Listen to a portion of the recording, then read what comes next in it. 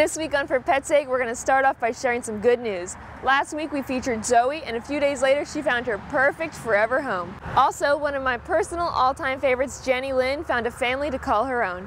Success stories like these happen every day here at the Animal Welfare League. We just wanted to share a few.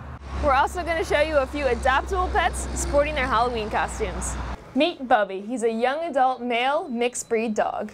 Bubby is energetic, gets along with other dogs, and would love to be your new best friend. Meet Clara. She's an adult, female, gray and white tuxedo cat domestic shorthair. She's friendly, loving, and she will rock it straight into your heart. Don't forget to stop out at the Howl-O-Ween event October 30th from 3 till 6. Thanks for watching and see you next week.